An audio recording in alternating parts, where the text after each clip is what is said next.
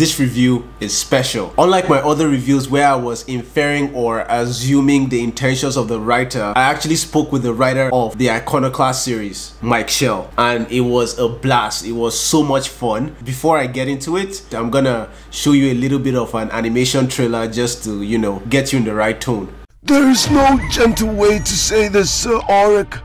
A strange plague has affected the citadel, and your daughter is among the sick. What plague? It's complicated. What? What must be done? We must return it. The relics must be sent back to its in the Barrowlands. I do not believe you, mortal. You seek to deceive me as those before you did. The Ushu were destroyed along with the Shao. You dare lie to your god? You are not my god.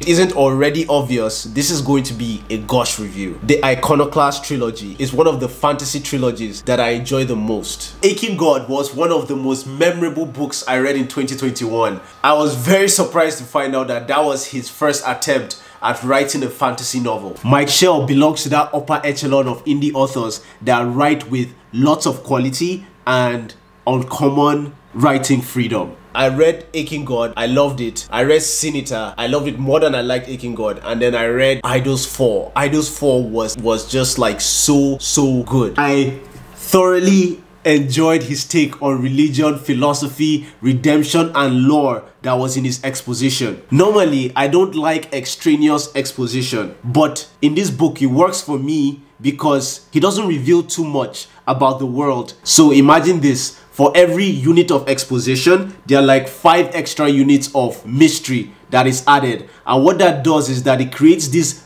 build-up that is just waiting to burst. And the payoff in the climactic moments are epic. Mike Shel has a way of writing very colorful characters. By day, Mike Shel is a psychotherapist. So he carries his experience and creates this cause and effect relationship with the characters and their actions in this world that is very dark. Everyone is tainted with some kind of trauma and is evident throughout the book. For instance, let's just say if someone were to fight a demon, right, they wouldn't make a heroic pose after.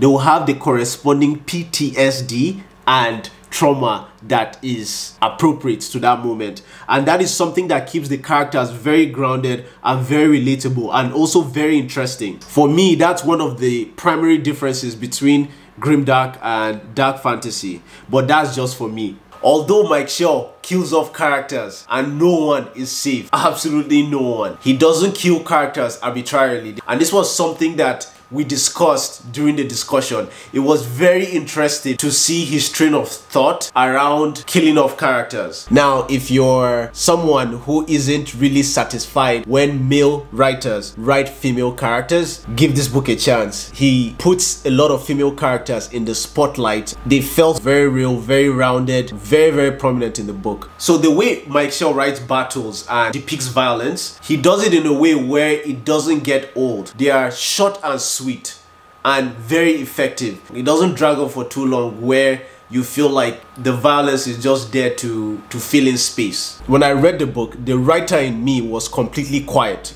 I just enjoyed like a pure reader, and I don't remember the last time I read a book and forgot to analyze it as I was reading because I enjoyed it that much. The discussion I had with him, a lot of the questions I asked are from a writer's perspective. Guys, trust me, you need to watch that discussion if you've read the book. I just learned so much about his writing process and his intentions, which I feel like the most important thing while he was writing such a masterpiece.